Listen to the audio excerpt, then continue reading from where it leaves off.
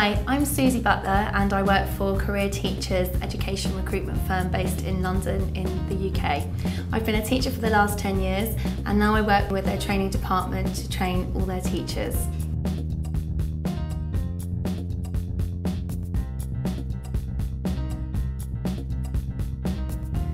How to become a maths teacher?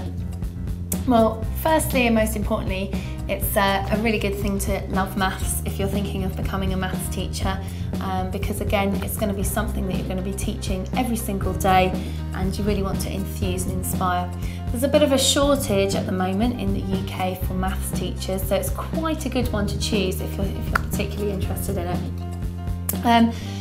Qualifications wise, there's going to be some things that you need. Firstly, you definitely need GCSE English, Maths and Science. You don't actually have to have A-level maths, although it is quite a strong requirement, and certainly for a lot of people the route is to go on and do a maths degree, and therefore A-level maths is going to be something which is definitely relevant.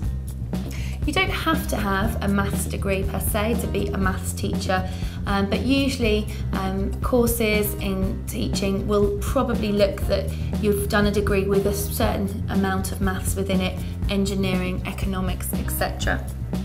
Most commonly, people tend to do their degree and then go on to do a postgraduate certificate in education, and there's lots of different universities that offer this.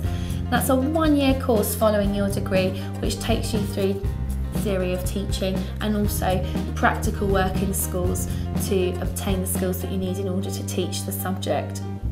And then once you've gained that qualification, you'll be awarded QTS or Qualified Teacher status, and that will allow you then to teach.